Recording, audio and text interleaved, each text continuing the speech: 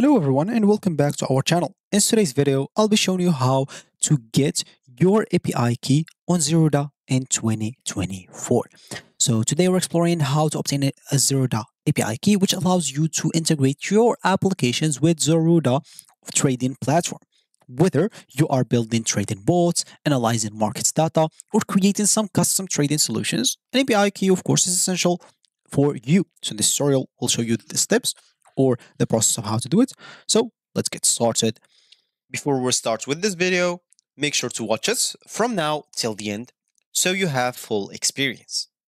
First, you'll need to go and sign up for your Zerodha account. To do so, go and open a browser. For me here, I'm using Brave. For you, you can use whatever browser you have on your PC.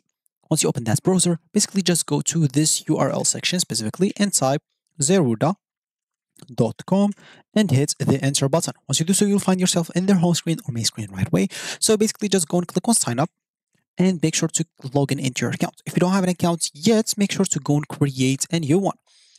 Now, what you'll need to do basically, if you want to get your API key, no need to go and access settings, etc. All you need to do, open a new tab, type Zerodha space API, hit the enter button.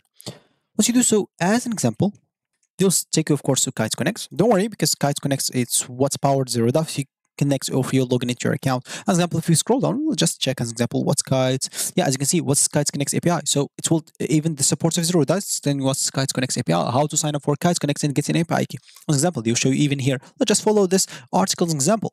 So of course, you would like to log in for an account, for your Zerodha account, make sure to log in into it. If you don't, click on sign up to create a new account. And then you'll have to follow this article, how to sign up for a Kite Connect and get your API key. So as you can see, to sign up for a Kite Connect, you'll have to create a developer account by visiting this. So click on that. You need to even go here and create an account. As an example, for me, I'll just keep filling up random informations.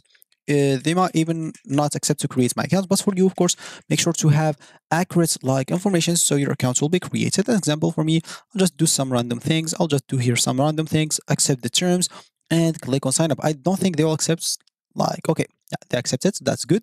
So as you can see, once I create an account, I'll just go in here and click on create a new app. Once I do so, of course, do you want the type to be Connect or Publisher? Of course, Connect, you will get 2,000 credits for 30 days. And full Fidgets, of course, trading API includes Publisher as well. But if you want Publisher, no API access, HTML, JavaScript, scripts, button, basket. So depending on whatever you want. But normally you would like to Connect because it will give you API. Then you'll have to get a name, Zerodha client ID, or you can even choose an icon for it, and etc. Description, etc. Of course, everything that has this is necessary. So for me, I'll just enter some random informations and URL. I'll just do HTTPS like Google, where you make sure to enter your information is accurate. And descriptions, I'll just gonna do test in here and click on create. So the app costs 2,000 credits to create and is valid for 30 days from the moment. So click on I understand. So I'll just type I understand and click on OK. As you can see, you don't have sufficient credits. Okay, so I'll just go to Publisher, free, why not? And then click on Create.